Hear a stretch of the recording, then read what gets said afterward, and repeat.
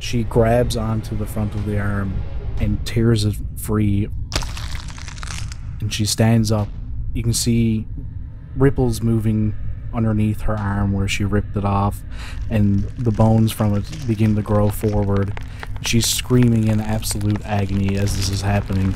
Suddenly she takes her hand away from her missing arm, takes it up to her face, and just digs into her skin, ripping the skin free from her face.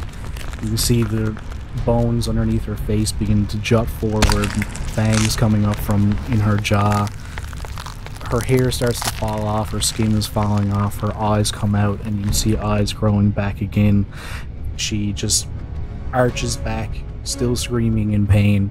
You see fur coming out on her. She is now standing maybe 15 feet tall, white fur covered in blood.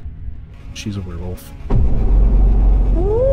She stands there in the center, looks once again back towards the other side of the cave and screams out, "Children, I bring you flesh."